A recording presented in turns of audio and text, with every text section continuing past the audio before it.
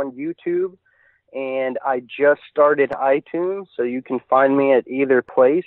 The name of my show is Crypto PTSD. That's CRYPTO, and then PTSD, like post-traumatic stress disorder. Thank you very much, and I'll make sure to link that for everybody so they can check that out. So this happened in Missouri, and I know that one of your first encounters was kind of basically a road sighting, like the classic road sighting. And I mean, how old were you when that happened? What year did that happen? And let's dive right into some of these Bigfoot encounters. Okay, well, that happened in 2014. And you want me to go ahead and just talk about the encounter then? Yeah, like let's talk about the property. You know, how long did you live there? Is it a friend? Is it a family? Just so that everybody gets the broad stroke background on the actual property. Okay, so this happened in 2014. It's my stepdad's property. I, at 18 years old, moved out of the house. I lived on my own for 3 or 4 years, or had roommates, and then ended up moving back in with my mom, which sucked at the time. If anybody else has had to do it, they know what I'm talking about. And I lived there for a couple of years before I ended up getting a new job and moving to St. Louis. But the property that all this happened on, my stepdad has lived on his entire life.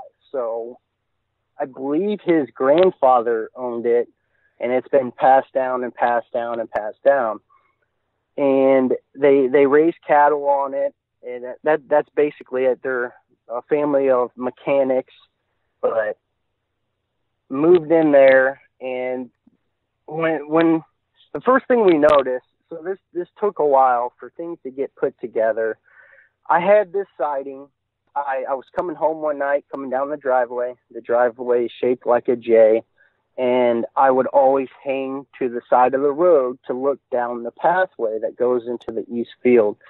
And this night was just like every night. I was doing the same thing. I even wore a spot out on the grass on the side of the road because I did it every night. I'd come home late, and sometimes there'd be deer or different animals down there that I would stop and look at, and then, go and park my truck. I'm a big hunter, and so I enjoy just watching wildlife. This night, I saw something run across the path, so not on the road I was on, but on the path that kind of continues to go straight and then curves to the east field. Something ran across, and I thought it was a deer. That was my first thought.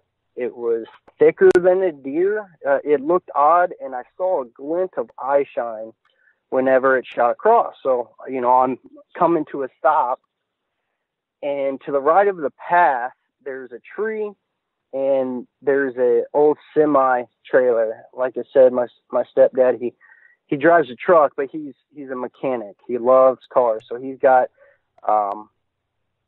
some vehicles back there. But I saw something glinting on the right side, and at first, the first thought that came in my head was the tape on the back of the semi-trailer. Some semi-trailers have reflective tape on the corners, and I thought that maybe it came loose and it was flapping in the wind. But I knew that was wrong. That was just the first thing that popped in my head. What I saw were two eyes. They were probably 7 to 8 inches, and they were shaped a lot like hen's eggs. And this thing is moving, and it's looking at me, and it's looking across the path, and it's ducking and standing and kind of bobbing as it does it. And it's hard to explain. It's very jerky and very fluid. It didn't look natural. And this whole thing lasted about 7 seconds. At the end of the 7 seconds, it was about midway in its stance, and it stands straight up, and when it did, it squared up to my truck. Whenever it squared up to my truck, I saw the outline of it. I saw the head, the arms, and this thing was massive. It it squared up to the truck, and as soon as it got up to full stance, and I don't know why it did this, but it shrunk, whoop, went down, and it went down below the grass line, and I couldn't see it anymore. It didn't go left across the path because I would have seen it. It had to have gone to the right. It was massive. How tall do you think the grass was? So there's a couple of pallets, or a few pallets stacked right there. I don't know if it was on it or on the ground. The grass there is kind of grown through the pallets, but probably 3.5 foot. And this thing, as tall as it was, you said it was like 9 to 10 feet tall. It shrunk down that much to where you couldn't see it, and it went off. It was gone. And it was fluid. Oh. Like if I'm going to shrink down like it did, I'm going to get to where basically my stomach touches my knees, and then I'm going to have to put my legs behind me and my hands down. Like there's going to be a stop in the motion. Oh, sorry, my hands are shaking. That's okay. So it looked extremely odd the way that it ducked down. It looked very unnatural.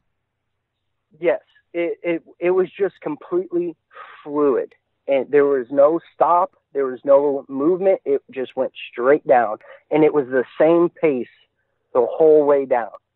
And I didn't see it again. Now, when I was looking at it, the head was massive. The head didn't look small.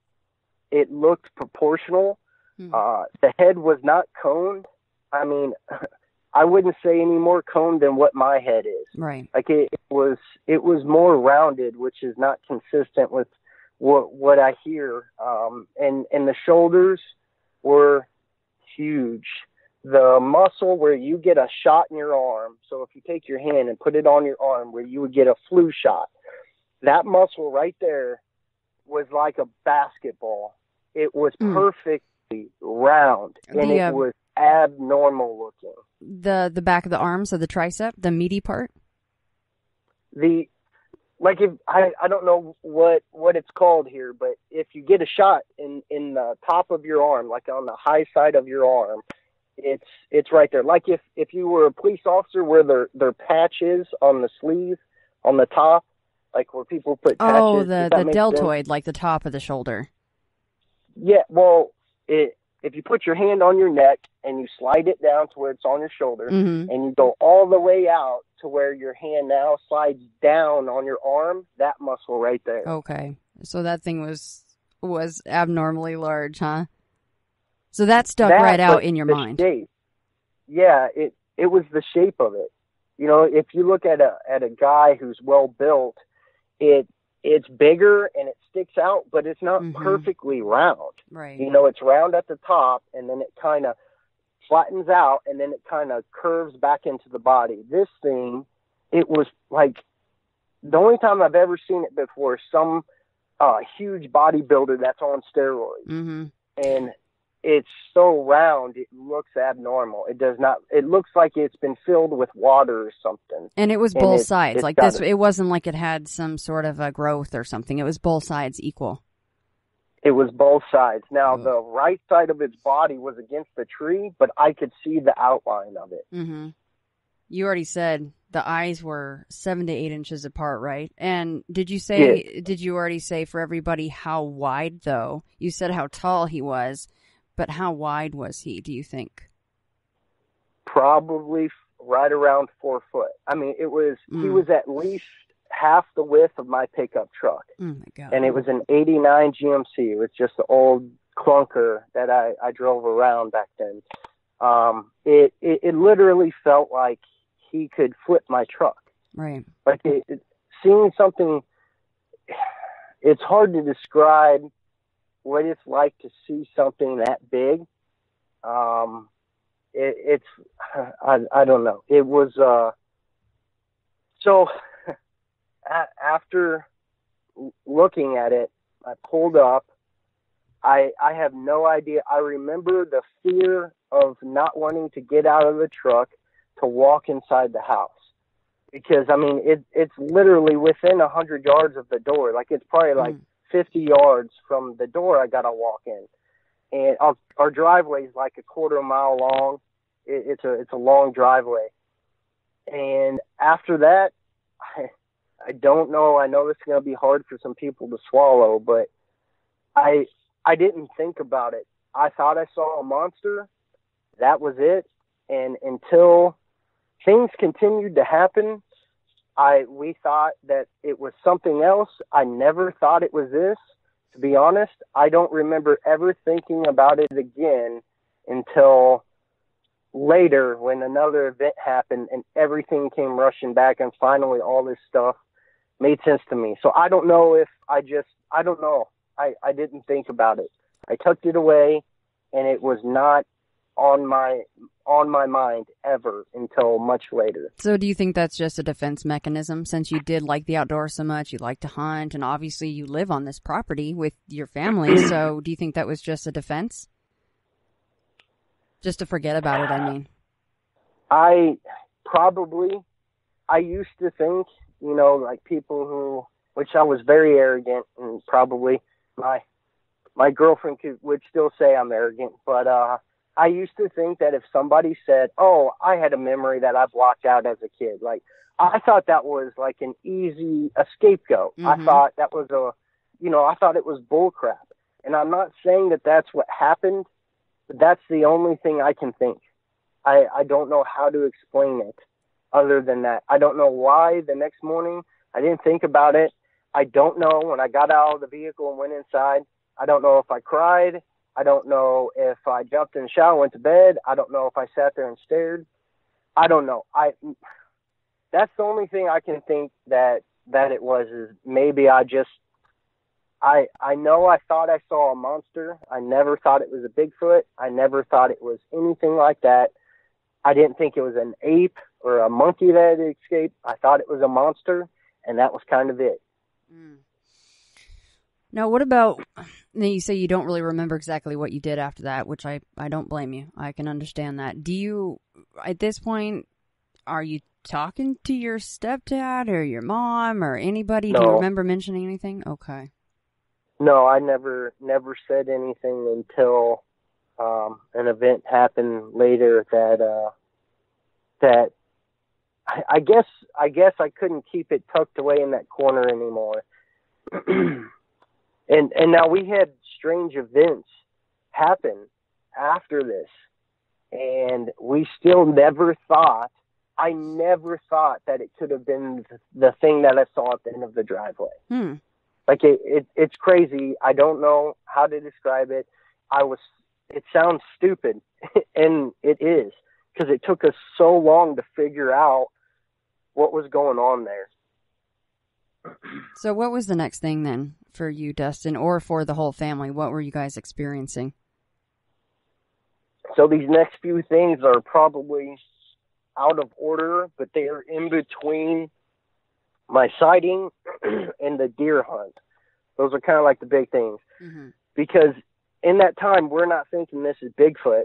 We're thinking this is somebody coming up to the property because of the things that were going on. But they were so odd that we couldn't understand who or why. The house would get banged at night sometimes. Something would slap the house, but it was always the garage. Or every time I heard it, it was always the garage. And the garage is separate from the house? No, so the house is kind of shaped like if a rectangle with a square on the right side in the middle. Okay. Like, I don't know how to describe the shape. Mm-hmm. Like, if you take 3 blocks and lay them down, and you take another block and put it on that middle block, that's the shape of the house. Okay. And the garage, we don't use the front door or the back door. There is a front door, but I don't think it's ever even been opened, because we go through the garage because that's where our driveway comes up to. So you walk through the garage and you go into the kitchen, and now you're into the house. So it's connected, but there's two doors to get into the house. The house is shaped like an L, and the garage is attached at the bottom. But yeah, right. And my mom, when she would hear the loud bangs at night, she seemed to think it was always on that same side of the house, but she could never pin down where it was. I heard it one time standing in the kitchen, and it was very clearly in the garage. Yeah, so let's talk a little bit more about who you thought was coming up to the property, because at the time you think it's a who. Nobody thought it was a what. So things were getting hit on the house. This isn't something until I noticed way later, but there was actually rocks up on the roof, which I always thought, well, it's my stepbrother's kids doing that, which it very well could be. But one night I'm laying there with my nephew, and he used to sleep in the bed with me all the time. And the head of the bed is touching the outside wall. There's a window. If I'm laying on the bed and I'm looking straight up at the ceiling, directly to the right of the bed, there's a window. Well, the room to the left was my stepbrother's old room. He had a cat. He ended up moving in with his girlfriend, and then they got married. But he had a cat that was still at the house. I'm allergic. My nephew's allergic. My mom's allergic. So the cat at night, it stayed in that back room. And my mom would always keep the window open with a fan going. This is out in the country, so which I hated, because if someone wanted to break in, yeah. They could break in right there. But so I would always go in there and shut it. Well, my mom would get mad, and every day, she would go in, open it, put the fan back. So there was a week where I was waking up every night, and it's not unusual for me to wake up, but when I wake up, I'm like groggy. I just kind of roll over, go back to sleep. If I hear a noise, I'm like, oh, it's the house creaking, go back to sleep. What's unusual is for me to wake up and be wide awake. And this was happening every night. So the first night I wake up and the cat is meowing in the other room. And this cat would meow for like an hour straight. Like I hated this cat. So the first night I think it's the cat. So the second night, same thing happens, except I hear the cat scurry, and the wall that joins my room and that room, there's a bookshelf, and there's a little space behind the bookshelf, and the cat was running behind the bookshelf and meowing back there. And that's literally right on the other side of the wall from where the bed is. And so it's loud, and it was making me mad. The third night I wake up, and again, just like the previous nights, I'd wake up and it was always silent. And then I would hear the cat scurry and run behind that bookshelf. So I started thinking, it was like the second night or third night. I'm like, what is making that cat do that? Like, what is going on? So I'm laying there and I'm trying to figure out, it's dead silent. The cat hasn't made a noise. I'm trying to figure out what's going on, because I'm waking up and I'm wide awake. I'm alert, and I don't know what's waking me up. So I hear a little pop noise, and then the cat scurries through the room. It's knocking crap over, runs behind the bookshelf, and starts meowing. This happens again the next night, and I don't remember if it was 4 nights in a row or 5 nights in a row, but the night before the last night, I had caught on, okay, there's a little pop, and then the cat. So the next night, same thing. I wake up, there's no movement, no sound. I hear just a little pop, and then the cat takes off and runs back there. So the pop, when the house shifts, when you hear a pop and there's weight associated with it, it's like a muffled pop. Whenever there's no weight, it's more like almost like a light click, like if you were to flick the siding of a house, just lightly flick it with your nail. So I'm laying there, and I'm wide awake, and, this whole chain of events, I know it's coming, and it happens. And I'm looking straight up because I'm kind of zoning out with my eyes because I'm using my ears. You know how at night you kind of look with your peripheral vision and you listen.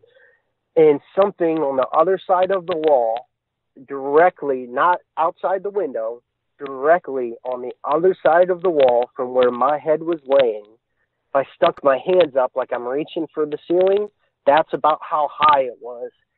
Something spoke outside of my window, and it was so deep that the hallway door was open.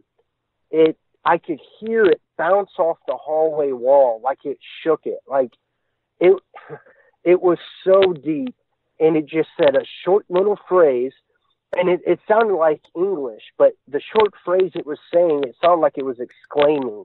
You know, like if somebody was about to do something, I'm like, no, don't do that. You know, that's kind of what it sounded like. And my first fear was somebody being in the house. And so I jumped out of bed and I grabbed my cell phone, and I knew the sound came from the other side of the wall. But my first fear in that moment was somebody had broken into the house and they were in the house. Right. And so I wanted to make sure that that wasn't it before we ran outside. So I jump up and I call my mom, and it's like 12, 1, I don't know. It was late at night, and I'm like, oh, she's not going to pick up. So my mom picks up on the third ring, and she's like, what's wrong? I'm like, Mom, get my stepdad up. They're inside the house. And she's like, who? I'm like, I don't know. Tell him to get his gun. They're inside the house.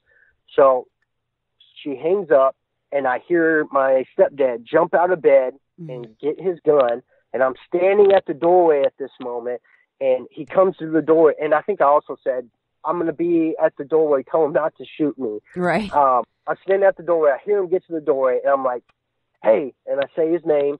He's like, where are they? I'm like, I don't know, but don't shoot me. Let's go. So he's literally in his whitey tighties with a pistol. I'm in my sleeping clothes, and I may have even been in my underwear. I don't remember, but I knew they weren't inside. We flipped on the light, and he's like, where are they? I'm like, I think they're outside. And I knew that, but I wanted to make sure. So we end up, he goes to go get a light. Well, I wanted to catch these guys. So I run outside, and there's nothing. There's no one. We all end up, my mom gets my nephew. We get in the car, and we drive around the property, because for somebody to come on this property, our driveway's long. To come all the way down to the end of that driveway, that means you're coming to our house. Like, there's no other excuse for anyone else to be down there. And to get out here, you either have to drive down or park on the gravel road and walk through the woods. And so we drive all around the property. We're looking for four-wheelers. We're looking for ATV tracks. We're looking in the tall grass to see if somebody's run through it. We went on the road. No cars were on the road. There was nothing. It was an absolute mystery. No one was there. And that was the first time that had happened. And we thought it was because they asked me, what happened? So I told them everything. And I thought it was a drunk guy because it sounded like English, except that I couldn't make out what he said. Mm-hmm. And a large drunk guy because its voice was so deep that it rattled in the hallway. And from the point where it stood outside, it had to have been big because there's, at that point of the house, the footings, the concrete is like, it's like 2 foot tall at least. And then you've got the floor to the bed, and then the length of my arms up was about where the face was. And there's a bush right there. Whatever it was had to have been standing in between the bush and the house. Now, what about, so after all this goes on with this quote-unquote large drunk man, and, I mean, your stepdad's up, you guys are armed, you're looking, for possibly people, but when you started to give him all these little details about how high up, and this weird phrase that it said, and how deep its voice was, he's lived there his whole life, and so is his family. Is he going, oh my God, not this again? Or is he just still completely flummoxed? No, he's thinking someone's coming out here to steal, because he's, like I said, he's a mechanic. I mean, he actually drives a truck, but that's like his passion. He has a 72 that he goes and takes the shows, and he's got a real nice car, but he's got vehicles in the back, and it's not like just a junkyard. Like, he actually uses the parts of those vehicles. So he thinks someone's coming out on the property to steal the scrap, or not the muffler, but it's got titanium in it, or platinum. I don't remember. It's on your car. It's worth a lot of money. The catalytic converter. He's thinking somebody's stealing, catalytic converters or something. But the thing we didn't understand, or I didn't understand as well as them, is that why would someone come out, sneak up to our place at night, not steal anything, and talk outside, directly on the other side of the wall from me? Right. Why would someone do that? And so we're thinking, oh, there's a drunk guy, and he's coming around and he's messing around, which I don't know if you know much about Missouri, but you're going to get shot. You go on somebody's property right. in the country at night, they're coming out with guns. And amen for it. Yes. Yeah, and it's not like in a city where you can knock on someone's door and run away and they see you. It's like, oh, so much fun. That would be very dangerous for someone to do at night. So it didn't make sense. Do you think that it was with the window being open for the cat? Do you think initially it was there just to screw with the cat? I think absolutely. That's why I mentioned it in the beginning, because that room stunk. I mean, that cat, he eventually came and got the cat, but it lived there for like a year, and it spent most of its time in that room. And so it stunk in there, or I think it stunk, and obviously my mom did, and we're all allergic to it. So right. He had the screen on the window. So I think that these things were coming up, and that cat would either see them or hear them. Now, I don't know if they were throwing something against the house, like a little rock, to see if anybody was up, and then coming up. But the chain of events that I caught on to was the little pop, then the cat would run behind that bookshelf and start meowing. And that happened the first 2 nights, I believe that the pop happened. I just don't think I caught on to it. Right. Because it was such a light little pop, but I eventually caught on to that, and then that's what made the cat run. Do you think it was like a rock or a fingernail flip, or do you think that maybe it was using its mouth to make the pop? I've heard people say that they can do some pretty incredible sounds just with their mouth. I think it was either throwing a pebble against the house or flicking it, but I could be wrong. You did find some pebbles maybe that didn't really belong out there? Well, on the other side of the house, okay, so this is on the west side of the house. The west side of the house is flat. It runs straight all the way from the garage to that back bedroom where the cat is. The east side of the house has the living room right in the middle, so it's got a block. So if that makes sense, that same shape I told you about, if you turn it to where the flat side is on the left side, and then the side with the little block in the middle is on the right, on the back right corner of the garage and the living room, right there was rocks from the driveway, and there was a bunch of them up there on the roof. But that was not, I was hearing it it sounded like on either the wall or the roof of that room. Really, it sounded like it was on the wall. Or I never saw any stones on that side of the house or on the ground. That night, we actually shined lights right outside of the house, because I'm like, if something's standing here, I'm not the best tracker, but I've done it for hunting. So I'm, if something just runs through something, I have a good chance of seeing it. And I didn't even see where anything was standing on the grass. How close are the woods right there, Dustin, by your window and then the cat's window? So the east side of the house, we have the yard, the driveway, and then that's the start of a holler. It starts going downhill. And on that side, they're probably 70 yards, but there's trees in the field that have grown up. And I'm not counting that. There's thick cover within 30 yards. But the wood line is kind of cut out because they used to have cattle over there, which they don't anymore. And then the east side of the house and north side of the house is the east pasture. It's probably 300 yards across the field, there's a little pond, and then there's another patch of woods over there. But if you stand at the beginning of our driveway and you look, you can see our house, and then everything behind our house for as far as your eye can see is just hollers and woods. Did you guys have any cattle on the property at all, or any livestock? Not at that time. Okay. So my stepdad doesn't keep cattle himself. He leases it to a guy. Mm-hmm. And so intermittently, like 1 year they'll be out there, then they'll be out there for 3 years in a row, and then the next year they won't, and then they will. Like, so sometimes there's cattle, but this time, no, there was no cattle out there. Okay. I know we're kind of jumping around, and I do want to focus on, as much as we can in order, okay. But when those cattle were out there, in hindsight, I don't know if you guys have spoken about this kind of stuff, you and your family at this point now, but were any of the cattle ever messed with or taken, or calves or anything like that? Not that I'm aware of. Not that I'm aware of. And there's also a turkey barn within 400 or 500 yards of the house to the southeast. It's on the next property. You have my stepdad's property line, and then that next property, there's a turkey barn. And when I've worked at a turkey barn when I was younger, every day you walk through and you count the dead, and you take them out and you throw them in a pile. Mm-hmm. So my thought after all this, at the time, we thought this was a person. Never thought it was anything else other than a person. We just didn't know what he was doing there.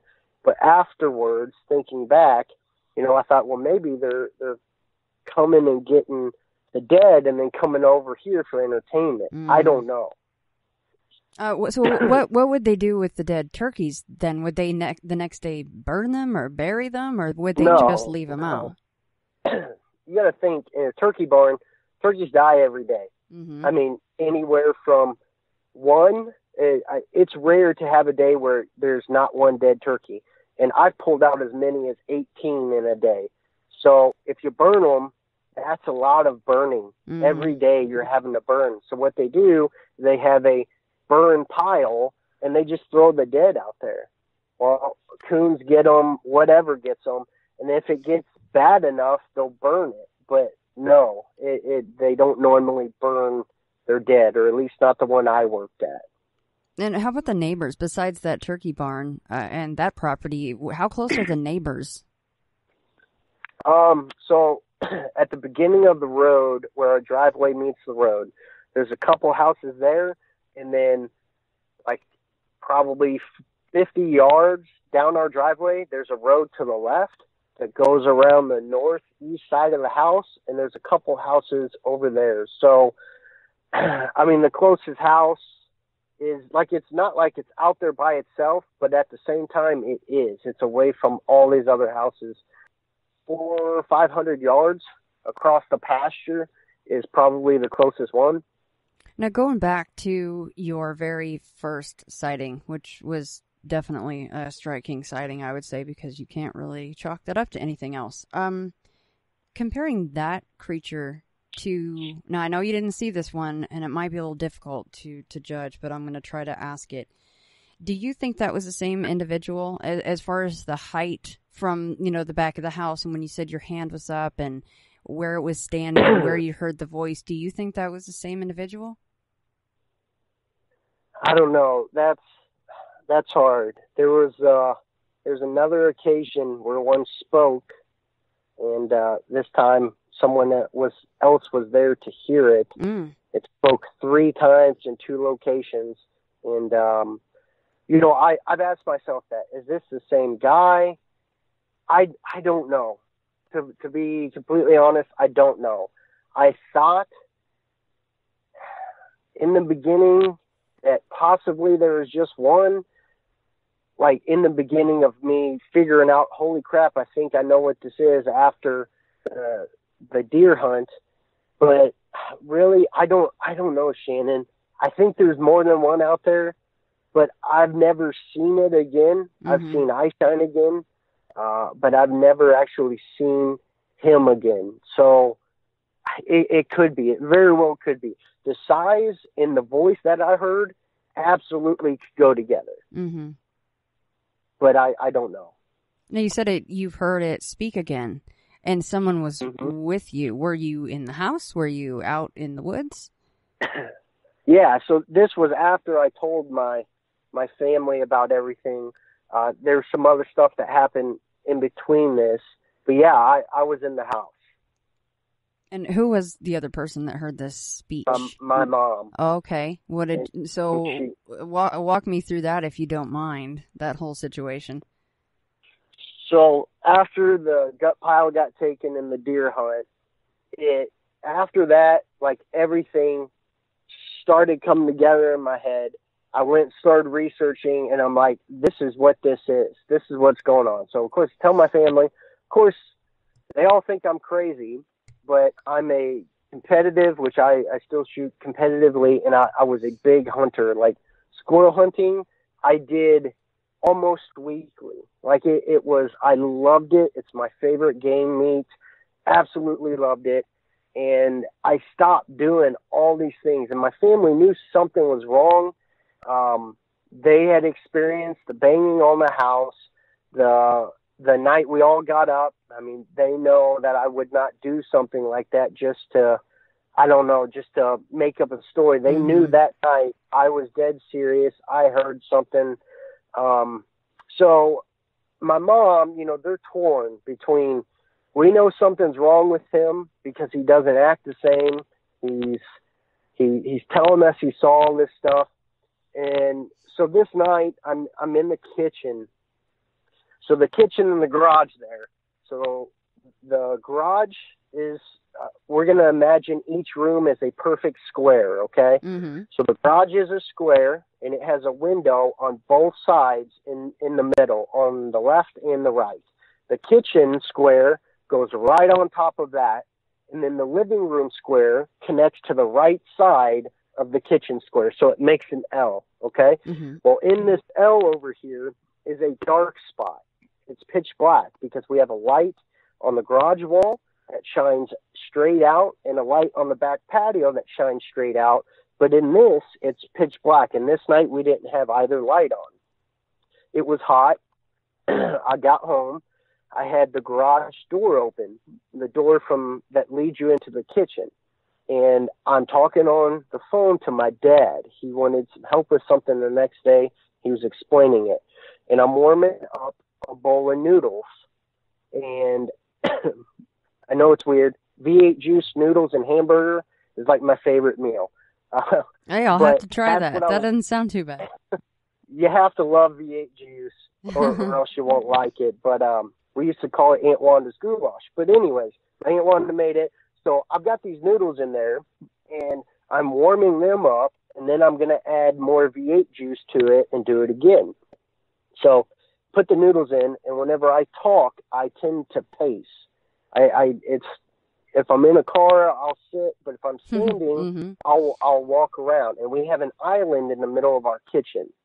The door to the garage is on the back left corner, okay? The microwave is on the top right corner.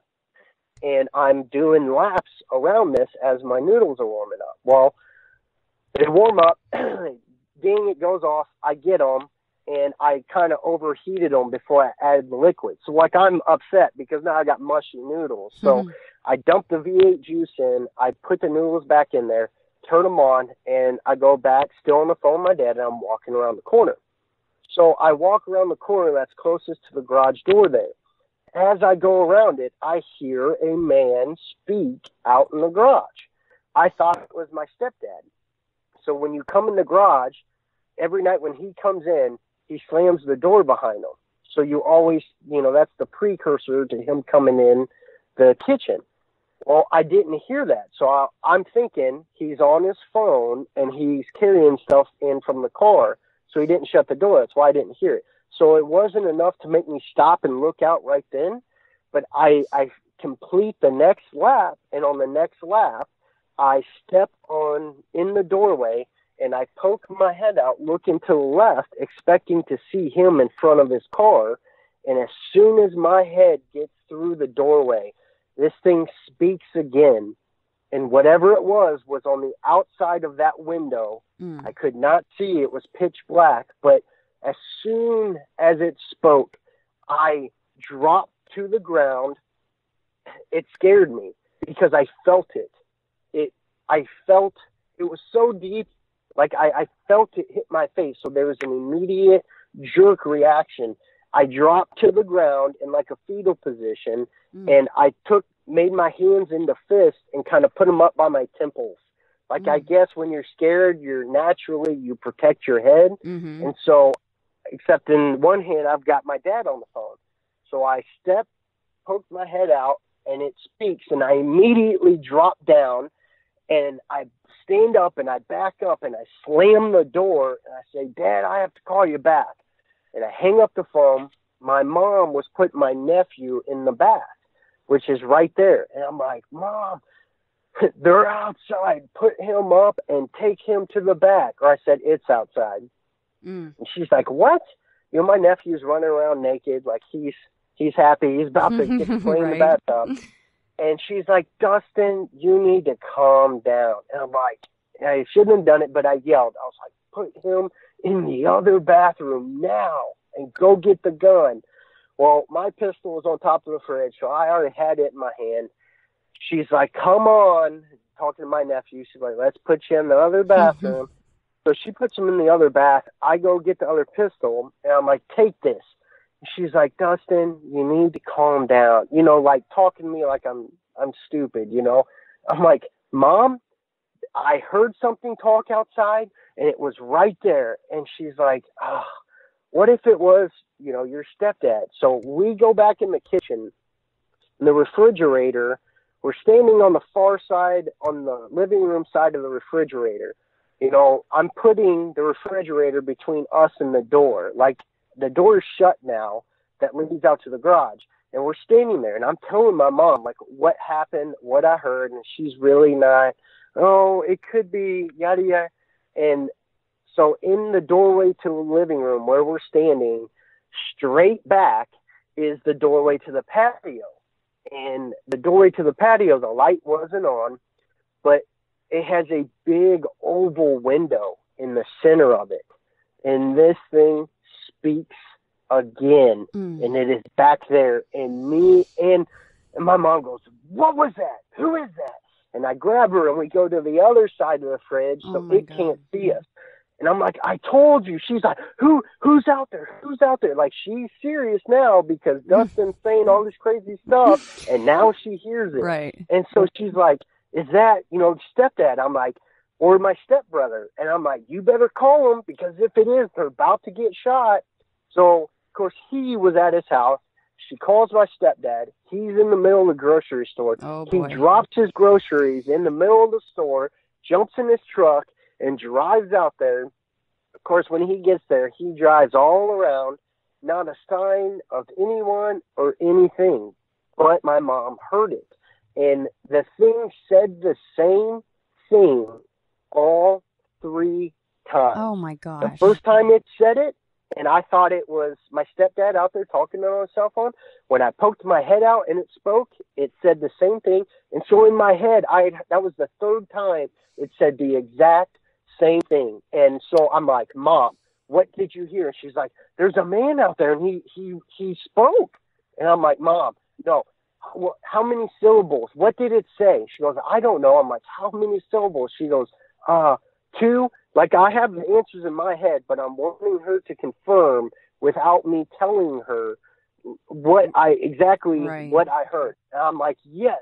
What did they start with? And she's like, well, what do you mean? I'm like, what was the first letter of each syllable? And she's like, D. And I'm like, yes. It said the same thing all 3 times. And was it the same short burst, like an exclamation, like you mentioned that very first situation? No. Completely different. It was not exclaiming this time, and it said, okay, so it was one of the two here. Either, I'm going to hold the microphone up, so it either said drob drew or drob droop. I'm not sure which one, but Shannon, so this whole time, I lived in terror. Like, after the gut pile and I realized what was going on, anytime I went to that house, I'd sit at the beginning of the driveway, the AR-15. Now, before the gut pile, I didn't. But after, once I figured out what was going on, and this occurred after that, after I had told my family, it was like I was ready for battle. I'd sit at the top of the driveway. I'd load the AR. I'd load my pistol. Whoever was with me had a loaded gun, and we drove down the driveway, and that was just to get into the house. Gosh. So this, I thought that they were tormenting me. Now looking back, maybe they weren't, because of this one encounter, this one thing that it did. At the time, I thought it was a fear. Now, I've come to the conclusion, either they enjoyed scaring me, because there's other things that they did, and we can go into if you want, but that they saw my reaction, and so they did it again immediately. Or it was trying to communicate, because what it said the first time was very short. The second time, it was a little bit slower and louder. I mean, I felt it hit my face. And the last time, it was like draw, drew. Like it was really enunciating. And like if I was trying to teach you a new word, right, I would slow down the word. But I don't know. I'm not saying that they want to be my friend. I still lean towards mate. I think they just like scaring the crap out of you. I don't know. But this one encounter, I tend to think maybe their behavior wasn't aggressive, and I just took it that way. But I don't know. It felt aggressive most of the time. But same thing all three times, and each time it said it a little bit slower. That is interesting, though. It's a really good point you made. Like maybe it was trying to get you to understand really what it was saying, or maybe it was saying, "Hey, no, I'm cool. I'm just here to check you guys out." Of course, being that big, it'd be tough for the big guy to always be seen as furry forest friend all the time. Yeah, and I've had people email me and say, he was telling you his name, or other people say, well, I speak Sasquatch. He was saying, he was saying, food, like he wanted food. I mean, I've had people tell me, first of all, if you say you speak Sasquatch, you better have a lot of stuff to back that up, because that's hard for me to swallow. I auto-tune out when I hear somebody that claims that. Yeah, I agree with you. That one's hard, but, there was a lot of other things that happened before this and kind of led up to it, especially the gut pile. Yeah, and I'm sorry to take you past that. I know I was trying to go in sequential order, and I screwed that one up, but I wanted to hear more about the voices, because that's fascinating, because I know the gut pile was like, that was a big turning point for you, so we're definitely going to get to that. I'm so stuck on the speech thing. I'm sure for you it was amazing. It is. I see, but here's the thing. Someone that says it was asking for food, I'm thinking, those things are bad to the bone, dude. They don't need to come and beg for food from people. So I don't think that it was asking for food, first of all. And again, I'm not an expert, just like that person is saying they could speak Sasquatch, and I surely don't. But I don't think they need to come and ask for food from us. What times of the year was this going on? Did things also happen in the wintertime, or is this the fall? They happen all year. Wow. I guess you're getting to, think on if they migrate. I personally do not. I think during deer season in the winter, I think they move out of the hunted areas, and people say, well, they go way in deep. They might. My personal opinion is I think they come to town. And I think at night they come into town and they hit the dumpsters on the edge. That's just my personal opinion. I could be wrong. I've seen evidence of it, and I talk about it on my show, because I've talked to probably 5 different people, and I think 3 of them I had on my show that all had their encounters within 5 miles of this spot. I think during deer season it amps up, and they come in to, get out of the way of the hunters. But this stuff happened all year round. Now, when we thought it was just a person, it's hard to remember exactly when a lot of that stuff happened because I wasn't logging it, in my brain. After I figured out, I have a little better, but it happened all year around. But it seemed to be around the deer season time that it really increased. And like the speech that night, where that thing was, so when we don't have any lights on in the house or the outside lights on, my stepdad never kept the outside lights on. Now, when I'm there, they are always on. And, there's that window in the door. I take paper towels and I take magnets because it's a metal door. And the magnets, if you walk in the house, my mom has to explain it to people. And they're like, why do you have magnets on your door? Well, that's my son because he can't sit in here in fear of something looking through. I take the paper towels and I hang them in front of the windows. At my house, I have black trash bags on every single window so nothing can see in. I think that night it was sitting in a dark zone. Even if the lights were on, that little area right there is pitch black. Right. It knew right where to stand. It was sitting there watching me through the window. And when I was walking around, because we had the kitchen door open to the garage because it was hot in there. When I was walking around, I think it was seeing a glimpse of me as I was walking around, talking to my dad, walking around the island. Because the first time it spoke was when I went right in front of the door, but I continued to lap around and I looked the second time.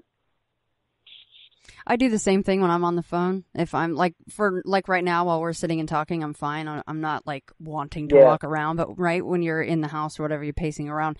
Maybe it was like looking at you like, what the hell is that guy doing? Right? Yeah, he's like trying to figure out why is he just walking around in a circle? I thought about the food thing, but it didn't see me. I mean, where the microwave is, you take it out and you put it on the closest flat surface to prepare it. You would have been blocking the view, right? Corner.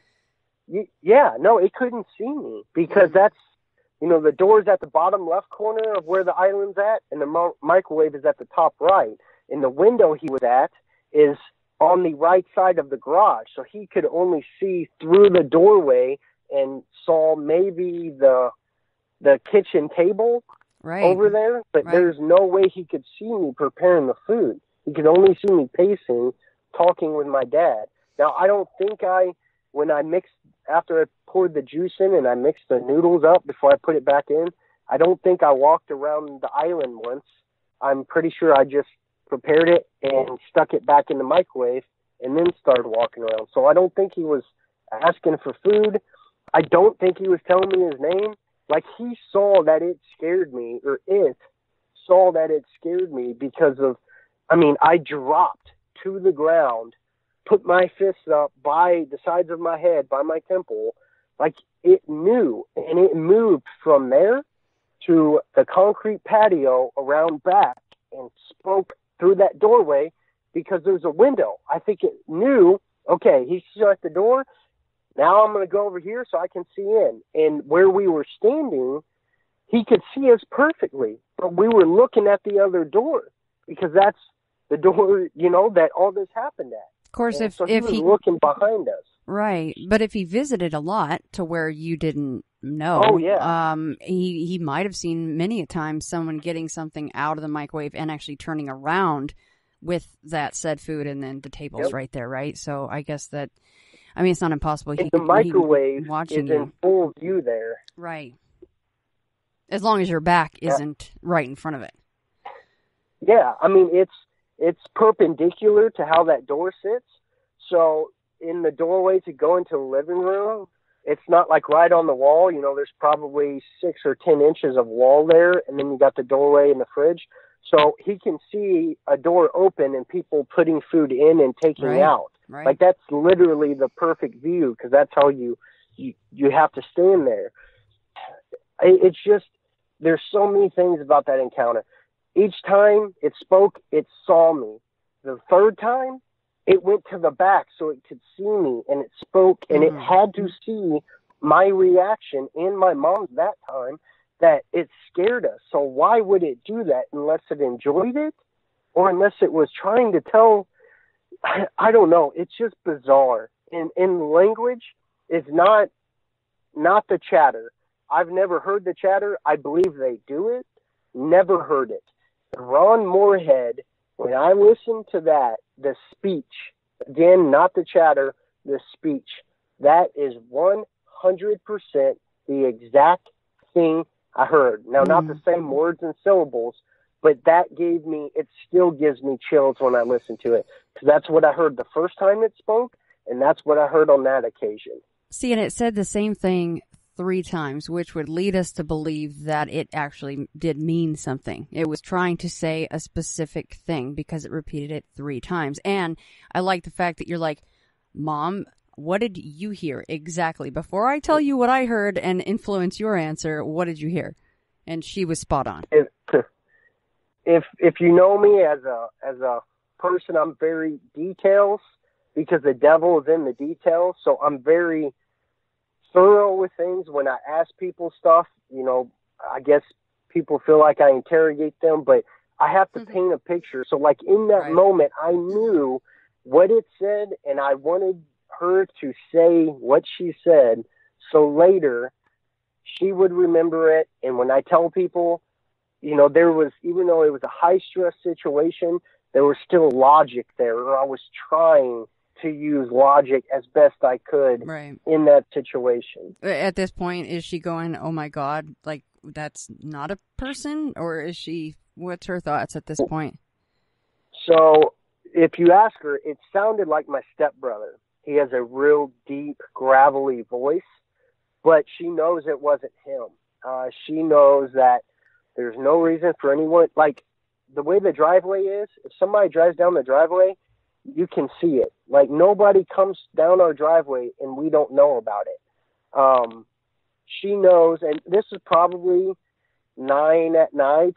I know the grocery store was still open and my stepdad was there. So it was dark out. It was pitch black out. She knows that it was something. We've talked about it a couple times since, and actually had someone come down that's going to be doing a documentary or a web series. And the first time I'd heard her talk about it without like me being there, she believes 100% what's going on. I think my mom, in order to live there, she has to try to keep as much blissful ignorance as possible. So she tries not to think about it. But before this, there's another night that we were talking about this, and, she's questioning me, well, why hasn't, my stepdad or his family ever seen it? Which I couldn't answer back then, and my thought now is you can't see what you're not looking for, and these things hide in plain sight. But and so we're talking about it, and she's like, well, what do you think? Why would they come up there? I'm like, Mom, I think they're watching that. They must be watching the house all the time. She's like, well, if they're watching it all the time, take me outside and show me one. I'm like, Mom, it doesn't work that way. Right. She's like, well, according to you, it does. So I'm like, you know what? Fine. Grab my pistol, which has a light on it, go outside, knowing 100% I'm not going to see anything. But I'm like, oh, well, I'm sick of arguing about it. Let's go. I click my light on, and we start shining it, and I start at the shots, and I start scanning to the right, and bam, something. Now, at the time, I didn't know what was going on. The eyes were about 3 to 6 inches above the grass, and the grass was a few feet high. I mean, it was tall, dead grass, but they looked far away, in which later I figured out this thing was standing down the holler with just its head poking up over the hill. So it was actually way behind the grass, but it looked like, because it was just above the grass, it was right there, but it looked farther. So I'm shining, and boom, we get these 2 eyes that are huge. There's no horses, no cattle over there. It's the holler, and I'm like, whoa, Mom, do you see that? And she's like, yeah. Well, wait, what? And I'm like, do you see the blue eye shine? She goes, well, I see it, but it's not blue, it's green. I'm like, okay, yes, but it's blue. she's like, well, no, it's green. And so we started arguing. And so I keep the flashlight still, and I lean over, and it changes colors. And I think it's just from the angle that you're seeing the light. Mm-hmm. You know, light, you know, in a wave, different wavelengths, because of how thick they are, they bend in different degrees. And I think that's what it was. And so I'm like, oh, Mom, here, lean this way. Is it blue now? And she's like, oh, yeah. And so we're staring at it, and this thing is rock solid, not moving. My mom's like, is that a horse? Or I'm like, no, the eyes are too far apart and they're too big. She's like, well, is it an owl? I'm like, there's not a tree right there, but the eyes are too far apart. She's like, why isn't it moving? And so she does the one thing. She knows nothing about this, you know, but I knew what she was doing. She was trying to get it to move. But she goes, whoop, just like that. And I'm like, Mom, what are you doing? And she's like, well, it's not moving. I'm trying to get it to move. Well, then it starts, the first time it looks over to the right and looks back at us. Oh, boy. And she's like, oh, look. Now, when it turned and looked back, its eye shine was white. And it stayed white the whole time. So I don't know if it stood up higher or if it repositioned and we were getting a different angle. But it started looking to the right and back at us, to the right and back at us. And then it progressed into a frantic, like, looking right, looking back, looking right, looking, like it started getting frantic. And now it didn't bob or weave like the other one, but when it would turn, you could see this thing had a flat face. These eyes were not on a deer. When a deer turns its head, you can only see one eye. When you could see one eye, you could see both. And you could see 100% on a flat face. And so it starts, you know, jerking its head really quick. And me and my mom were like, do you want to go in? Yeah, let's go in. And so we went in. Now, do you think it was like signaling another one or checking to see where its mate was? Or I think it was either just, okay, looking for a escape plan. Okay, this is where I'm going to dip out. Mm-hmm. But I tend to think that's not it, because where it was, you know, if the top of the hill is at one point, it was probably 30 yards behind that. You know, so it's not like it was laying on the ground poking its head over. Right, it's not in the open. I mean, the only place it could have done this was, unless it was, nothing could have been hovering there, because it couldn't have moved the way it was moving. And I would have seen the bouncing, you know, if it was an owl just flapping in the same place. But it was standing down the hill, so all it had to do was duck down. And it could have went left, it could have went right, it could have went forward, it could have went backwards. We would have never seen it. So I tend to think it was looking at another one and either checking to see what that one was moving, or if it was, I don't know. I don't know. The way it was looking was very intelligent. It's like it was figuring out. I don't know. Because all I had to do was duck down, and we couldn't have seen it. It was in the most strategic position it could have been in on that side. And the wood line, you know, over to the right there is where that semi-trailer is, where it was looking. And just the wood line is just probably 30 yards across the fence right there. And that's where it was looking. So I tend to think there was another one, and it was just, I don't know, locating where that one was so they could coordinate. I don't know. I don't know. I don't blame your mom's like, want to go in now? You're like, yeah, let's just go in and watch some baseball or something. Yeah, honestly, it may have been me that said that. I don't blame either one of you. Wrong, but we both agreed. I don't remember who said it first, but we both were ready, because it went from rock solid to not moving. And this was several minutes we stared at this thing. And, you know, people think, well, why didn't you get your cell phone out? We didn't think about it. My mom is still buying into this herself, you know? Right. It's not like, oh, we know they're here. The thought never came up, but when it was frantically looking, we're like, yeah, it's time to go, because something might happen. You know, it's very nervous now. Can I just say that I I wasn't expecting these to be so recent, and we're going to swing back to the gut pile after this, but you mentioned there's a web series going out there or whatever. If they need just a mic person or something, have them give me a call, because I would love to see a Bigfoot. I cannot believe all the stuff that you guys have going on out there. When you said 2014, I'm like, holy cow. You know, you hear a lot of stories, and sometimes they're 10, 20, plus years old, whatever. So this is wow. I'm still definitely processing. So I can only imagine your mother just trying to get through, just the day-to-day stuff of living out there. Holy smokes. Okay. So Dustin, go ahead. Yep.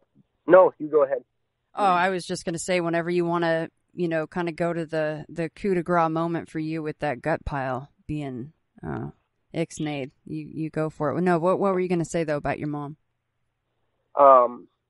She keeps it in the back of her mind. She said to me several times, I just want to see one and get it over with. And I'm like, you don't, because you won't want to live here. Yeah. And well, then you won't be able to just be like, oh, it's just the wind, or just the cat or the dog or whatever. Yeah. My stepdad will never leave that property. If he has to, he'd kill every one of these things. Like, he grew up here. This is his family's.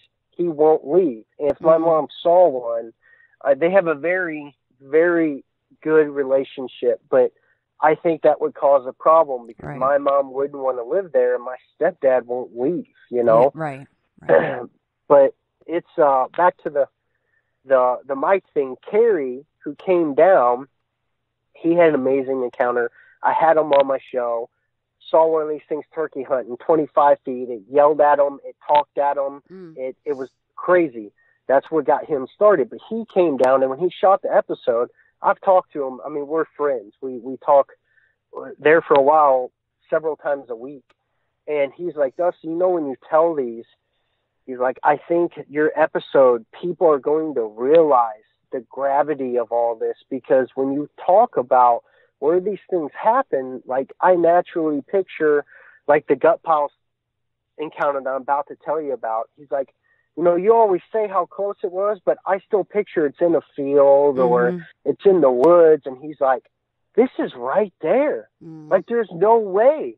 And, it's hard to picture, but, Carrie's going to be posting those, I think, at the beginning of the year. But I hope people will watch them, because then you see, that gut pile encounter, I was faced with something that I could no longer keep tucked away. It was, I think most people that have encounters with these things, they're able to tuck it away and never speak about it. And they're happy. And I get that. I wish I could go back to that, because when you're forced to face it and recognize it as a reality, your life changes. And it sucks, because you can't, this may be a bad way to put it, but I always say, I was raped of my innocence of the woods. It was stolen from me. And I cannot go out at night in the city. I can't walk to my car without fear. I can't. I used to think I'm a competitive shooter, big time hunter. I thought I was the biggest, baddest thing out in the woods. And when you learn you're not, I don't know. It changes your life forever. And a lot of the changes are negative. And, I'm working on being able to go back out in the woods and hunt, and I'm taking baby steps, but it's, if you see this property, you'll understand why all this is so crazy and so believable, because these things happen right there. I can say, I honestly believe I've been within 15 foot of a Bigfoot, of whatever spoke those 2 times. I'm right there. That night, it was on the other side of the wall. They're ballsy. They'll come right up, But at the same time, it's like, why don't they just rip the door off? Right. And come in the house? Why don't they just, I don't know. Sorry, I went on a tangent. No. Oh, I love tangents. That's no problem. So for you to hear me say, and I know you've heard me say before, how much I want to see a Bigfoot. I mean, I can 110% say that I want to. If I could fly somewhere today and spend, 3 days, a week, I don't care if I have to sleep in a tent, I wouldn't want to see one. But for you, who's been through all of this, to hear me say that, how do you, do you get that, or do you kind of go, oh, you need to be careful what you wish for? I 100%, because I was the same way. I used to watch Finding Bigfoot. I thought that there was the possibility of a Bigfoot being alive. His name was Bigfoot, and he lived in Northern California. Right. And, I wanted to see one. And I think it comes down to civilization plays a big part of that, and our quote-unquote reality, because I totally understand what you're saying, but in your thought process, it's a lot like going to a zoo. I want to see it, I want to start the encounter, and I want to end the encounter. I'm standing and I look at this massive grizzly bear, this massive lion. I know it can't, come after me. It can't get me. I'm safe. I look at it. It's so beautiful. I would love to see it. I love looking at it. But when you are in their environment and you see one, it's like being dropped in the cage with the lion. Right. It's no longer beautiful. You're at its mercy. If it wants to kill you, you're dead. If it wants to give you a high five, you have no choice. And so I think when people have the urge to see these things, I totally understand. And, I'm like, oh, you're so dumb for thinking that. I get it. But the realization is these things are wild animals, and other than our technology, our firearms, that's the only way, or outsmarting it, that's the only way I could win. But when you're standing next to one and you know that it is one, even after seeing it, it's still hard for me to grasp that these things are out there at this house where my nephew plays. And it's scary because there's no control. You have no control of the situation. So that's my opinion on it. So, but when you still go out to that property to visit or whatever, you still go armed. You still do the whole, hey, I'm ready for battle just in case, right? Do you sleep there anymore? What's your feelings on the property right now today?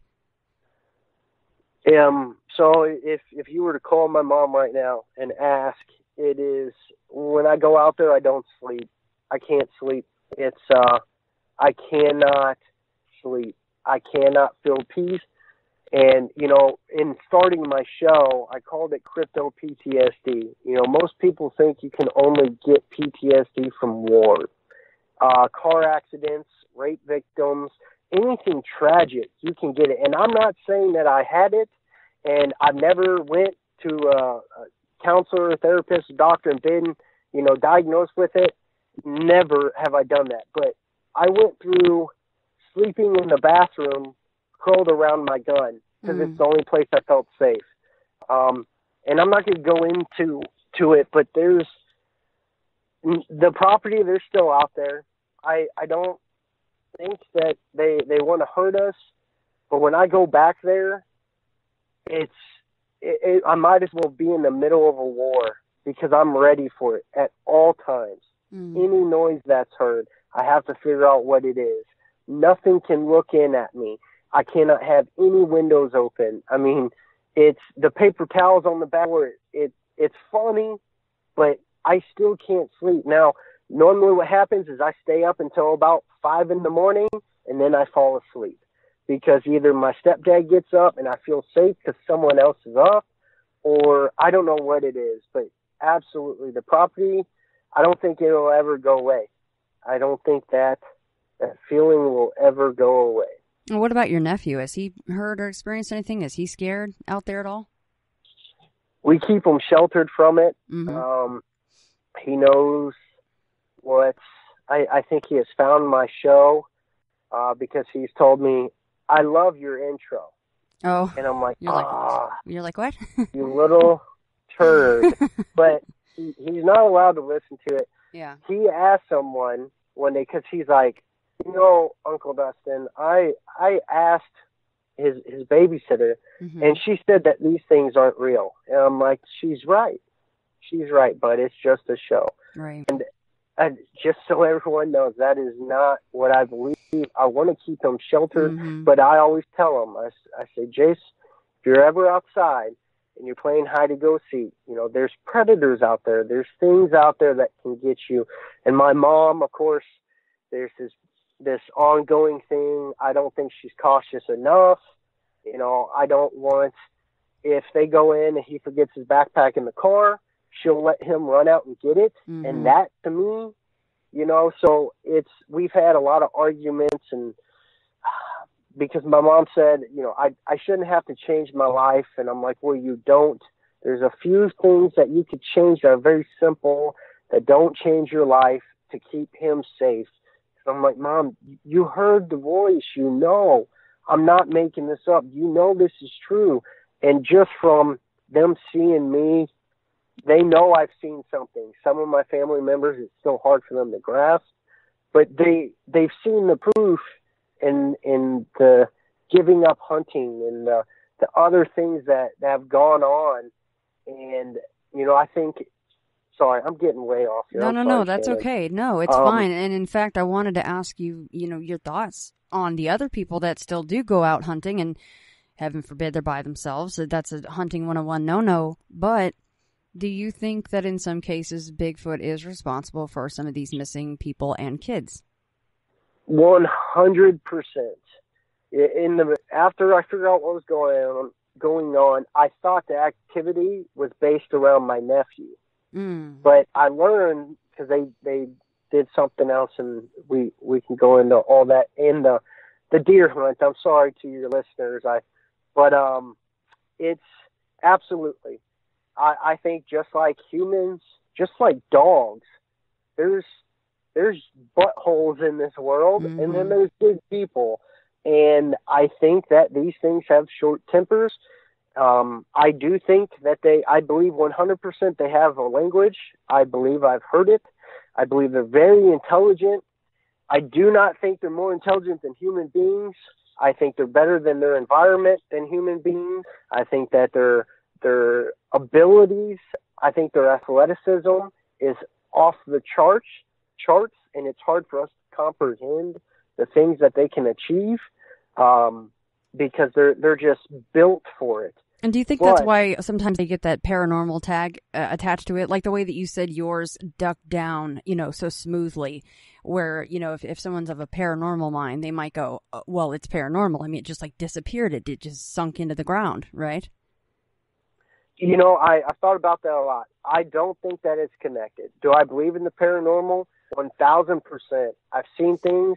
I know it's real, but I don't, I've seen people that go out in the woods that have never been out in the woods in their life. Maybe they go deer hunting every year, and they think that they're this great, even me, I used to think I'm the best hunter in the world. I think everyone who goes out in the woods thinks, oh, well, I know what's going on out here. But most people don't, because they either sit in a deer stand a quarter mile from their vehicle, and they think they're a great hunter, and they do that every year. People who actually spend time out in the woods every day, the knowledge that they have is just amazing. And I think that there's paranormal activity in the woods in some areas. And I think people like to blur the lines, because if Sasquatch was paranormal, why does he do such physical things? Why has he learned to strategically hide down the holler to where his eyes are poking just above the top, so if he needs to, he can just duck? Why wouldn't he, if he could shapeshift or go through portals, why does he live in a bush?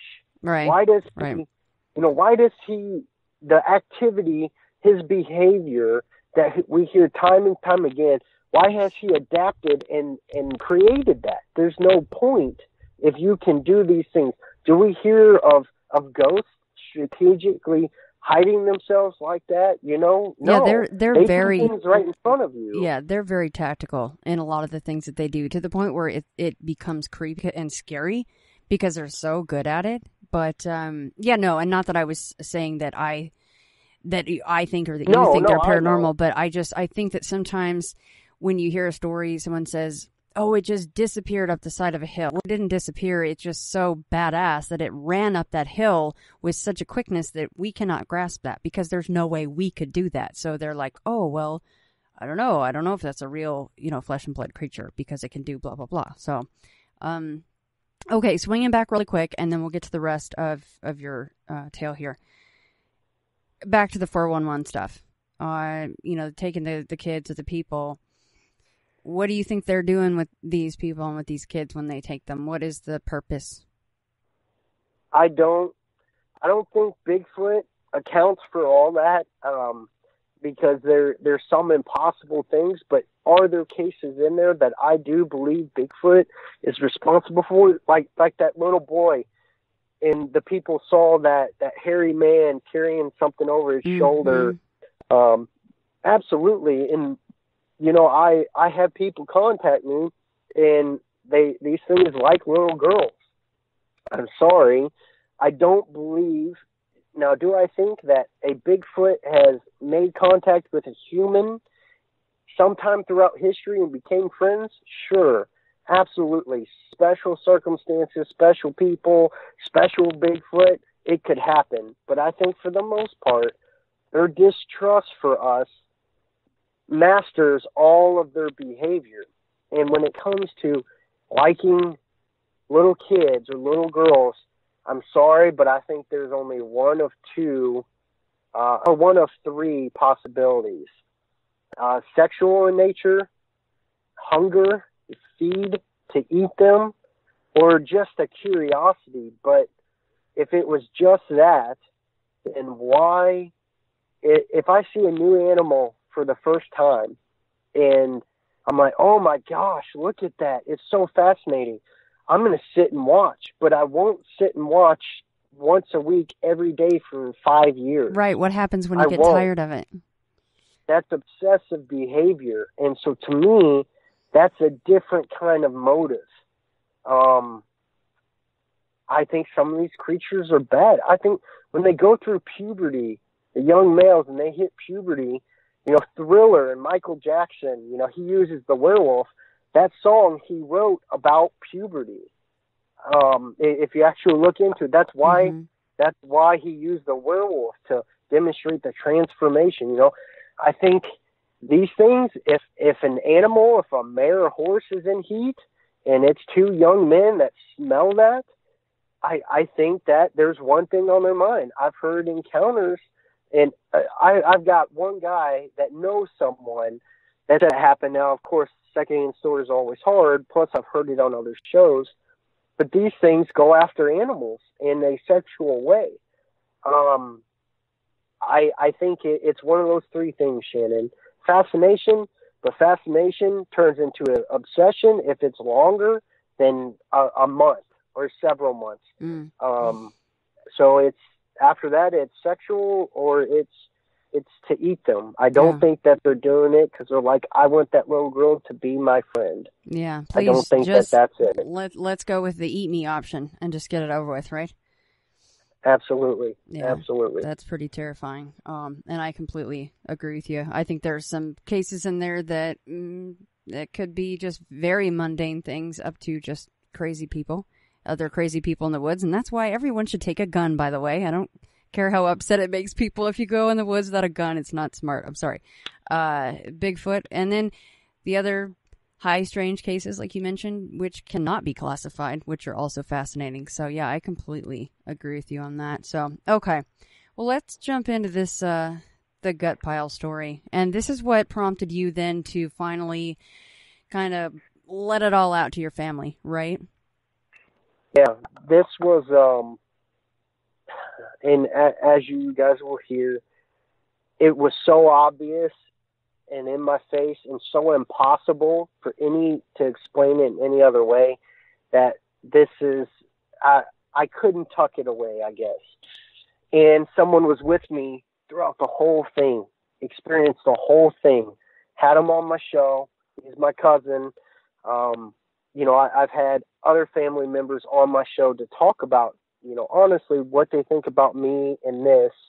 And a lot of them have ended up having experiences. But In this, I'm going to be very detailed. Obviously, I'm long-winded, but I like the small details because to me they paint that perfect picture. Mm-hmm. And this is going to be kind of gruesome, so I'm going to talk about gutting a deer. So just pre-warn everyone. My cousin and I, this was the following deer season. We decided to go hunting, okay? So I had 30-06, and it was like an hour before dark already. So we go in, we were over at his house. I don't remember what we were at. We get to the house, we are throwing our clothes on. Of course, my mom wants to take pictures. My nephew threw his clothes on. He didn't go with us, but my cousin's new to hunting. He had went, but he never went on his own or anything. So we get dressed and we start walking outside, and we're going down that path to go to the east field, to go to the woods on the east side of the house. Now, almost all the activity has been on the other side of the house, over where this basically happened at. So we're walking, and I'm talking to him, about, you need to look for this, or, horizontal lines and movement. That's what you need to keep your eyes, whatever. And we're walking, and he's like, hey, Dustin, do they have horses in that field? And I'm like, what? And I look up, and there's a buck running across the field.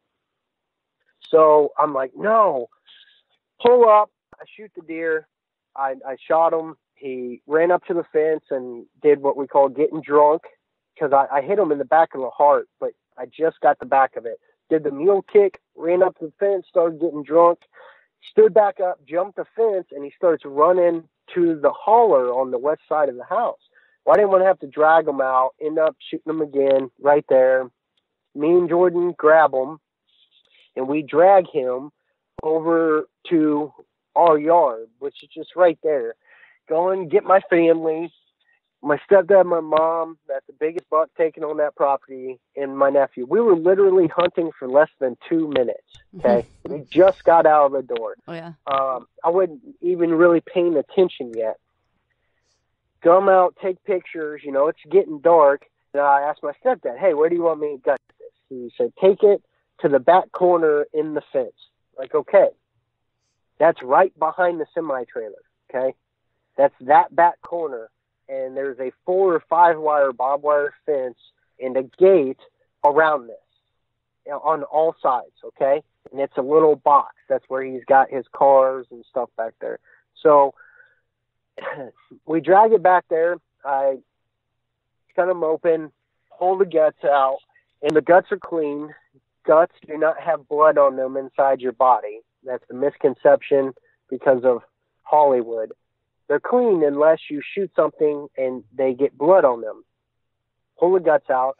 Well, the diaphragm separates the heart and lungs from the rest of it, and the esophagus. So I knew that was going to be full of blood because I knew I got them in the heart. So I pulled the guts out, set it there, cut that, and of course the chest cavity is completely full of blood. There was a perfect half circle on the back of his heart where I hit him on the first shot. So I pull the heart and lungs out. The heart's my favorite part, and I know it sounds gross, but don't knock it till you've tried it. And I wanted to take that in. I wanted to get a sharper knife, and it was getting dark. So I wanted to pull our vehicles down so I could finish what I was doing. I flipped the deer over right next to the pile of guts to drain all the blood out of the chest cavity. Take the heart. Me and Jordan walk inside. I believe I filled up a bowl, salt water, put that in it, stuck in the fridge, grabbed another knife, grabbed my keys, took my truck and his car. We pulled down there, and when we walked out, I shut the gate behind us because I was like, I know nobody's going to come down and steal my deer because this is the biggest buck of my life. I know nobody's going to come steal it, but just in case. I remember that, and so does Jordan. Shut the gate behind us, went in, got the stuff, so we got our keys, we're back in our cars. He's like, do you just want to take your truck? I'm like, no, pull your car down too. So he gets in his car, I get in my truck, drive to the gate, open the gate, we pull through, and we point, our cars pointed to the corner. Our cars are on the path. Well, there's a dip right there on the edge of the path where it leads to the tall grass where the deer is. So we get back. First thing I do, we get out. We just grab the deer by his horns because the light's not hitting it, and we drag it over to the light where we had our vehicles pointed. So I'm over there, and I'm splitting his pelvis, getting him ready to be hung because I'm going to take him to my uncle's to hang him.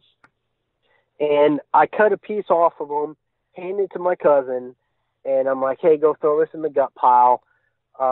He walks over there, and I'm trying to, rigor mortis started to set in, so the deer's starting to stiffen. So when I'm trying to cut through the pelvis here, the leg is flopping over, and I can't hold both legs. Trying to step on one and hold the other with my arm and do this. And so it's frustrating me, and I notice Jordan is just standing there. And I'm like, hey, dude, what are you doing? You want to take that home with you? It was the male part of the deer. So I'm like, you want to take that home with you? And he's like, Dustin, where's the gut pile? And I'm like, thinking in my head, this moron, how in the world, because this is tall, it's dead yellow grass. And you know how in the wintertime the grass kind of folds over on itself, so it's not that thick or tall, right. But it's all yellow, and blood or guts sticks out like a light on dead yellow grass. Red and dead yellow, it just sticks. So I'm like, Jordan, it's right there. Just throw it down and come help me. And he's still standing there holding this. And I'm like, dude, or he's like, Dustin, it's gone. And I'm like, what? And so I get up, and I'm literally frustrated because I'm like, it's the big pile of guts that's laying right over there. How do you not see it? There's a huge pile of blood next to it. Walk over, and you can see where the gut pile was, where the blood had run up against it. The blood puddle had run up against it and was running around the gut pile. So now that the gut pile was gone, the puddle was on almost a full crescent moon shape, but it was filling in that crescent moon part where it had run up against it. You could see that absolutely nothing was there. And he's like, Dustin, what could do that? And I'm like, dude, I don't know. Just help me load this in the back of my truck and let's go. And he's like, Dustin, what did that? Like, he's trying to, I'm like, it was nothing. Like, I don't want to freak him out. Right. And at the time, I didn't want to think. So we loaded it up. I went and hung it up.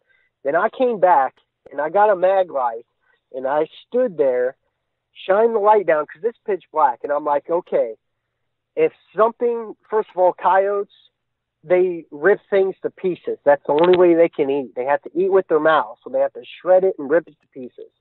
Mountain lions, no way they could have carried it off. They would have had to, and it's the same thing. It could have drug it off. We don't have black bear in this area. There's been like one black bear sighting. It was like 50 years ago. I've never seen any black bear. So like I'm thinking, okay, for something to do this, it's going to have to drag it to the fence, because there's a fence on all four sides of this. It's going to have to drag it to the fence and then cross the fence and then pull it underneath. And I'm like, that's where I'm going to find where whatever took this. Still not thinking Bigfoot. I get back, shine the light down, I walk in the circle, and I take one step out. Walk in the circle, one step out. That way I'm not missing anything, because yellow grass and red blood stick out like a sore thumb. I did it all the way. I crossed the fence and went 10 yards, 20 yards past the fence, all the way around, Shannon. There was not a single drop of blood, a single piece of organ, a single drag mark, because if me and you, Shannon, were like, hey, let's steal this, we would still be dragging pieces behind us unless we had a wheelbarrow. But right. Then I would see it because we couldn't put it all in at once, because there's different pieces. The large intestine, lower intestine, the tongue, the stomach, the liver, the gallbladder. I mean, there's a bunch of pieces. You can't just pick it all up at once. Even as a person, nothing, if a deer or a predator we were gone less than 10 minutes. I mean, there's no way we were gone for 10 minutes, but I say that to be safe.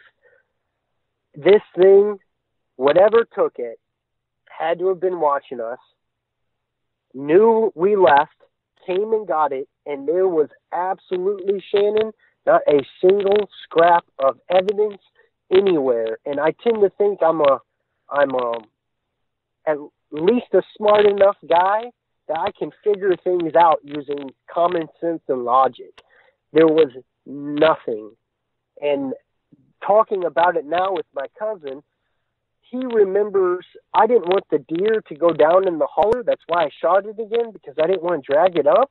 But I also just didn't want it to go in those woods. And I remember when I was talking to him as we were walking up, he wasn't listening. He kept looking over to the woods. Mm. And looking back, he's like, Dustin, I had a feeling like I was going to see something over there. He's like, it wasn't necessarily fear. I just had a weird feeling.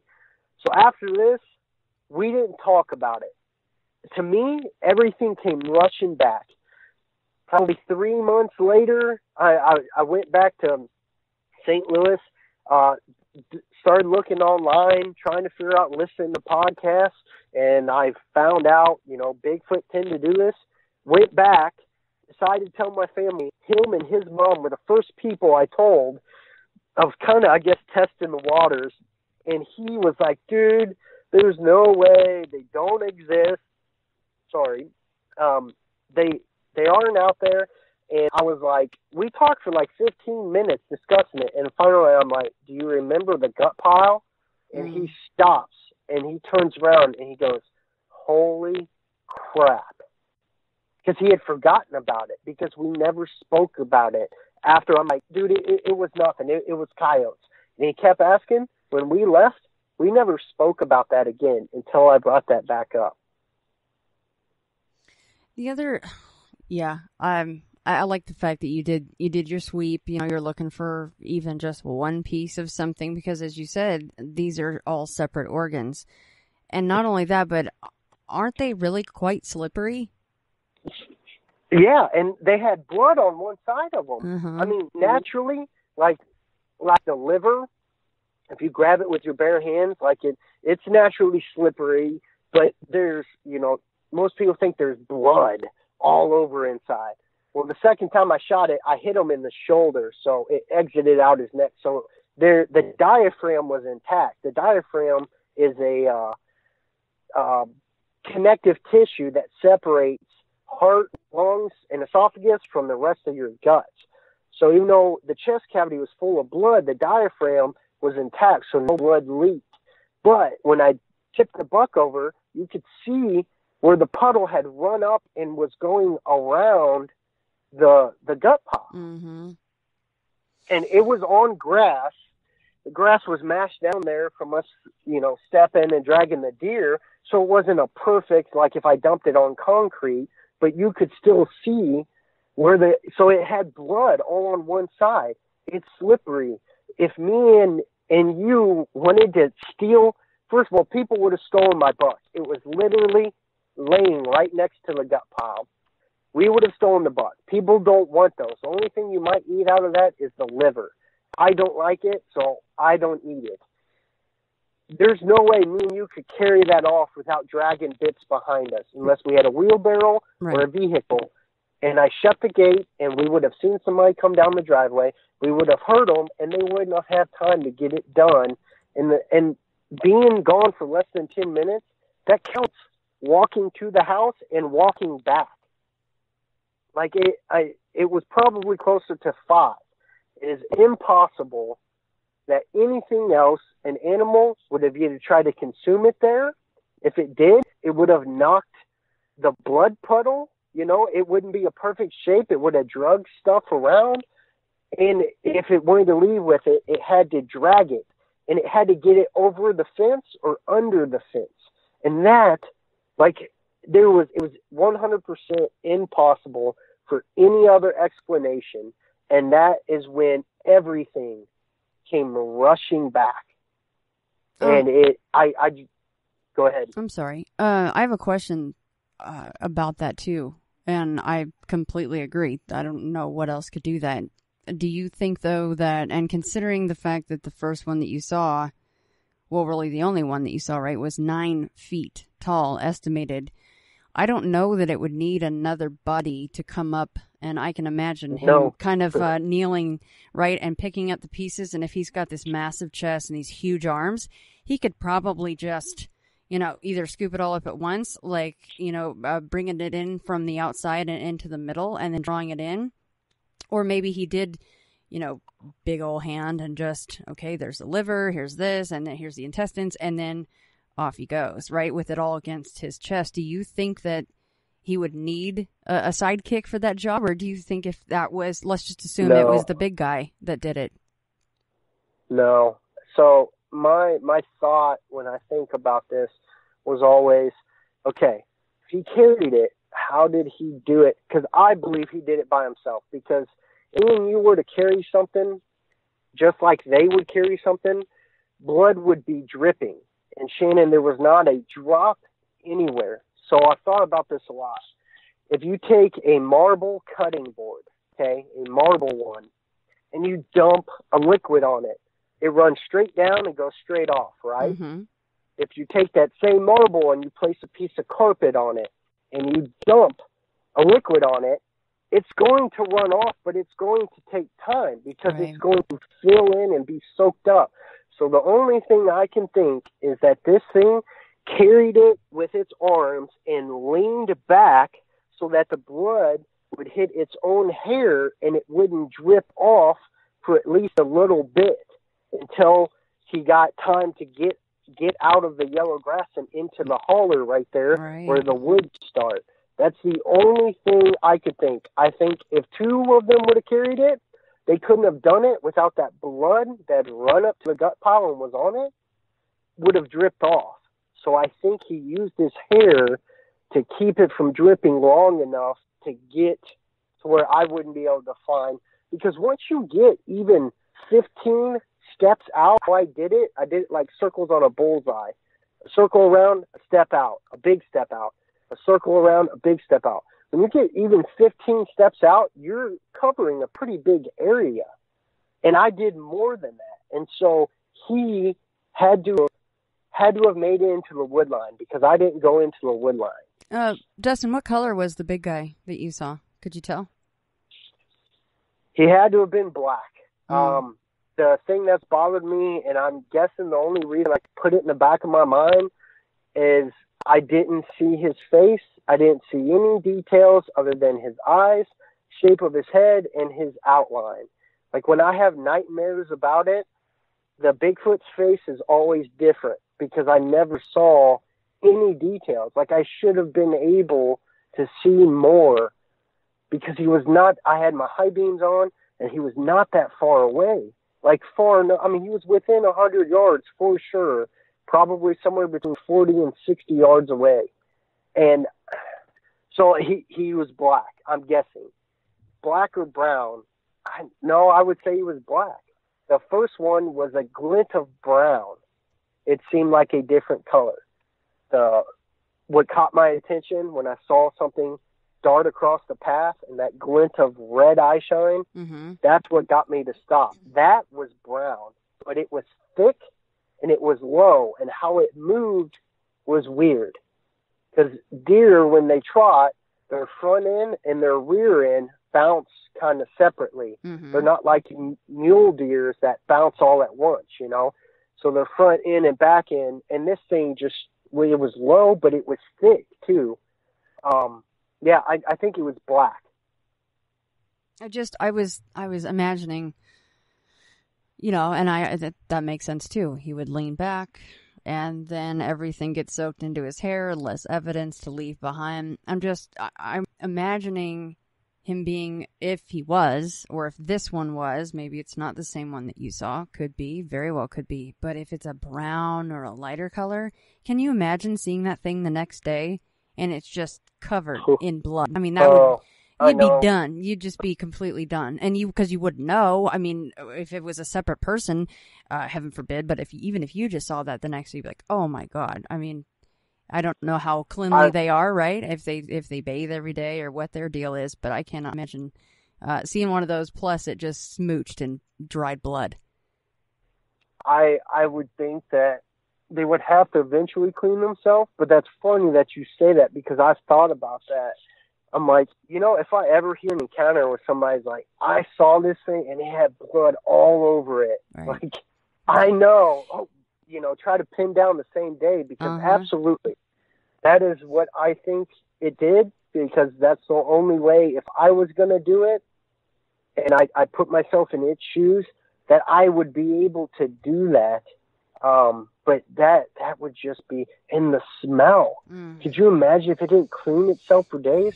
And another thing I thought about is the trying to do it again, making the guts bloody, and then the next day go out in the woods because it's going to have to leave sign. It's eventually going to drip blood.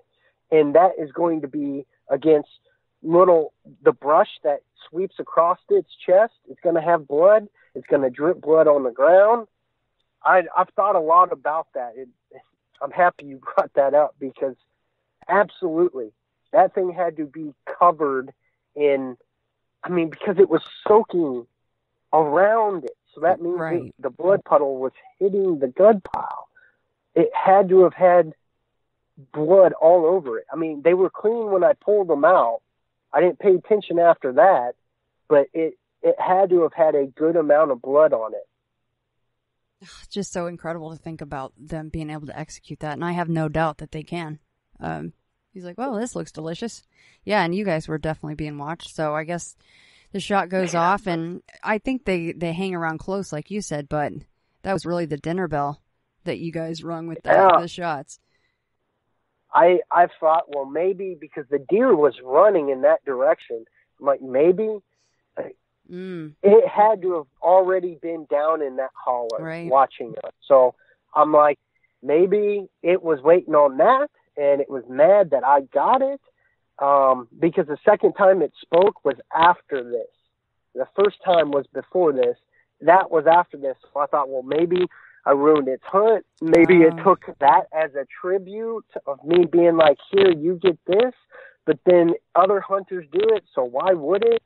I think it was smart enough to know I need to leave the deer, because if not, this guy and the other guy with the gun, because Jordan was carrying a gun too, they're both going to come looking for it, Because I brought my nephew out, sat him on it. We took photos right there before we drug it back there. Yeah. You could tell if they're intelligent, like I believe they are. I was proud of it. I brought my family out. We all touched it. We all looked at it. They went in. So I don't know. I've thought a lot about it. I can't decide exactly why I think it took it.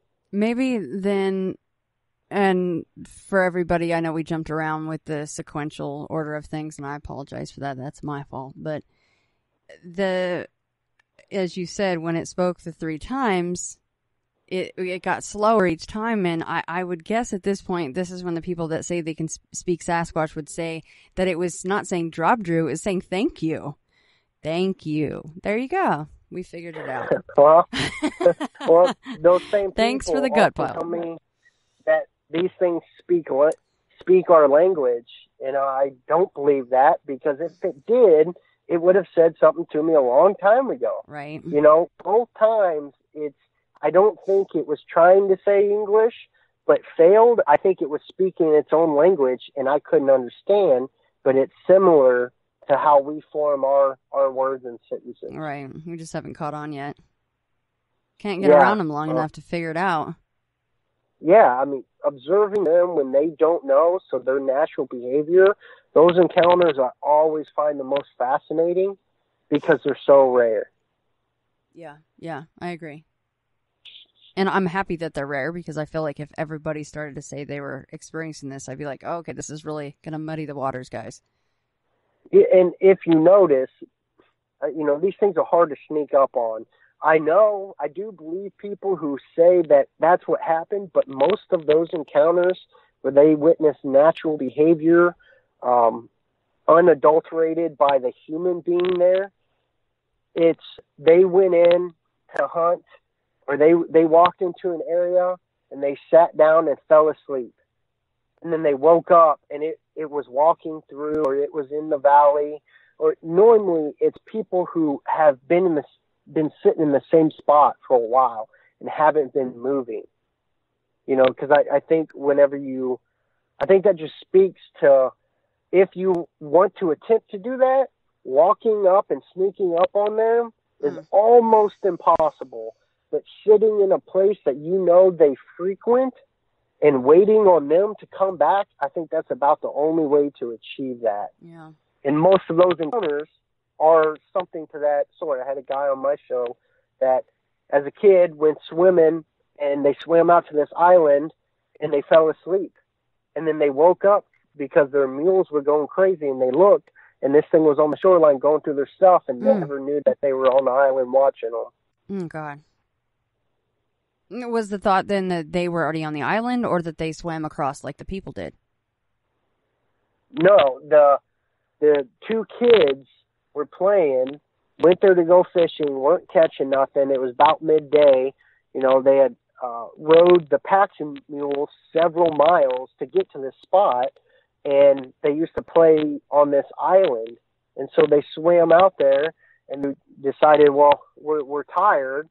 So they laid down and they fell asleep. And then they woke up because their mules back on the shoreline were kicking and braying, and they were in tall grass. And so they turned around, they peeked above the grass, and things going through their tackle box. Gotcha. Yeah, I've heard stories of them swimming, and for some reason it creeps me out to think of them just swimming. You know, when I remember a story a long time ago on Sasquatch Chronicles where a guy was I think Will Jevning was talking about it, and he said that a guy was like in a canoe or something, in a boat or in a river, and it was a decently deep river, I believe, and he saw the Sasquatch just, you know, swimming under the water like Michael, what's his name? Just like Michael Phelps. Michael Phelps just owning the water. I'm like, there's something really creepy about that. I there's just nowhere you can go to kind of be quote unquote safe from them, right? Dustin, what about on the property itself? Any physical sign that you've ever come across, like footprints, scat, or any odd hair or anything?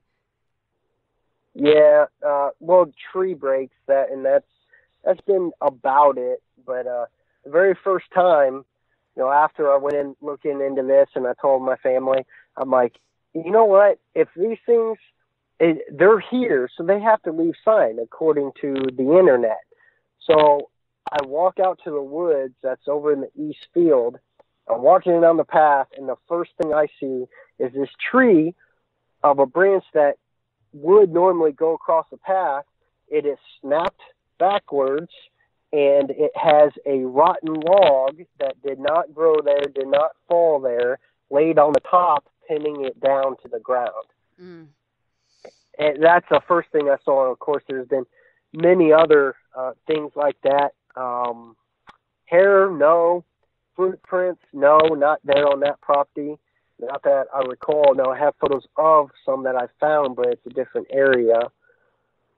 Yeah, I was just wondering about that, and I know that they're very cognizant, and I think the gut pile story is the best example of that. They're very cognizant of what they leave behind, unless they do, right?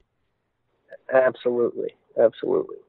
Well, again, thank you so much for coming on. Let's plug your show one more time. Oh, besides the YouTube and the iTunes for Crypto PTSD, are you present on Facebook, Twitter, anything like that?